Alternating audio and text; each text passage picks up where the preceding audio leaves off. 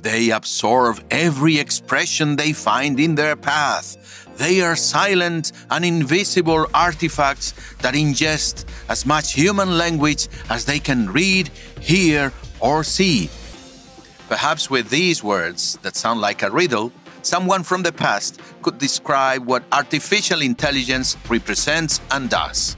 I'll tell you more about the monster right away. Hi, I'm Constantino de Miguel. Welcome to this channel.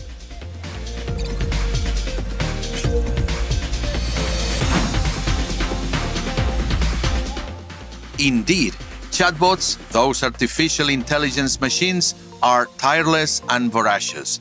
Day and night, they keep copying and processing any datasets they find online. Messages and comments on social networks, website content, open books, university theses, medical reports, newspapers, open forums, blogs with B and with V like this one. But it's not just text, it's also images, videos, sounds, and music. Like sponges, they absorb anything human language expresses, including jokes. Anything goes if it is language, which, in addition to being verbal, is visual and audible. Well, this flow of information we live daily on the network becomes the food with which we feed those peculiar gremlins called chatbots. As a result, these AI conversational robots are getting smarter and faster in intuiting, predicting, and simulating what a human will answer to this or that question.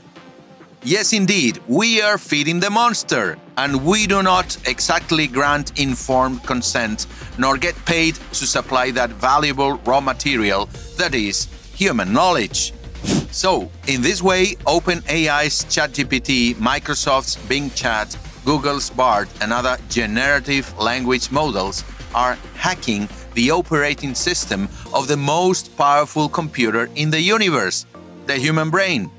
This statement, which belongs to the writer Yuval Noah Harari, does not seem exaggerated to me, because the stealthy procedure of these robots consists of absorbing incredible amounts of human language to learn to simulate it.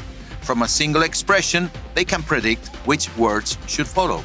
There is no reasoning, but the predictive and imitative ability is so high that it seems human, which is precisely the danger. There will come a time, and perhaps we are already there, when we do not realize that a machine is manipulating us to buy such a thing or vote for such a politician. It will be the end of democracy, predicts Harari. Worst of all is that we are contributing to that because we keep feeding chatbots data. Without knowing it, we are teaching things to that matrix every single day, educating it even better than we would educate our own children. When a child begins to speak, he hears minimal verbal stimuli in his family or social environment, perhaps 300 words. And with that verbal poverty, the toddler babbles and builds his language before school. Well, a chatbot handles 1,000 times more data than a child learning to speak. If you imagine that, well, in the end, it's just text, just put a voice to it. Then ask the AI to add an avatar face, and why not use a 3D printer and make an android? Well, they are already doing it right now. In other words, the endearing character data from Star Trek will soon be among us. Like him, he will not be made of flesh and blood, but plastic and silicon. Let me insist. All that trail of information we are leaving on the internet, even now, will be sooner or later captured by AI. We are still concerned about providing our personal data every time we enter a website or social network, giving away not only our address and telephone number, but critical information about our very identity and our preferences at all levels. And all of this, knowing that it has value, we give it for free, despite knowing that this digital gold is bought and sold for use by marketing companies and political parties to influence and manipulate us. Well, now I'm afraid it's worse. Everything we write or say and display digitally ends up being sucked into these AI wits, without us even knowing it and without getting paid for it. As the Wall Street Journal points out, we are facing a massive theft of intellectual property without any kind of compensation. Users may never get paid, but sites and networks like Twitter have woken up and already charged chatbots to access their data. The media, newspapers, radio and TV stations distributed on the net also consider sending invoices to the owners of these machines that puncture their content and extract all the juice to further refine their linguistic models. AI companies may be charged for using the information, but reporting them for intellectual property theft is almost impossible. The legal problem is that chatbots cannot be accused of plagiarism because they copy and generate language which turns out to be different from the copied source.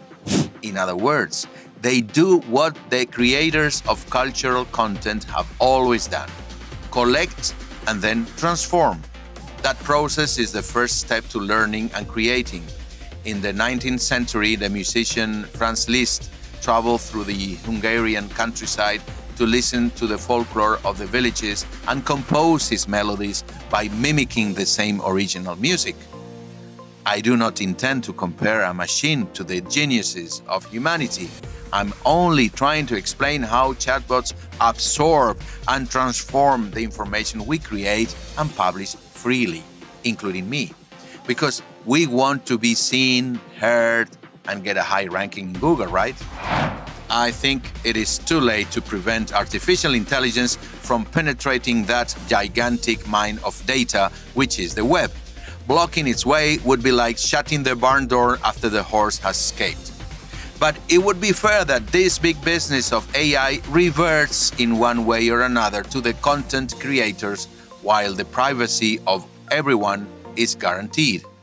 This report has not been written nor commented on with artificial intelligence. Or maybe yes. Thank you for staying until the end of this video. If you enjoyed the content, don't forget to hit the like button and subscribe to Prime Group channel. Have a great day.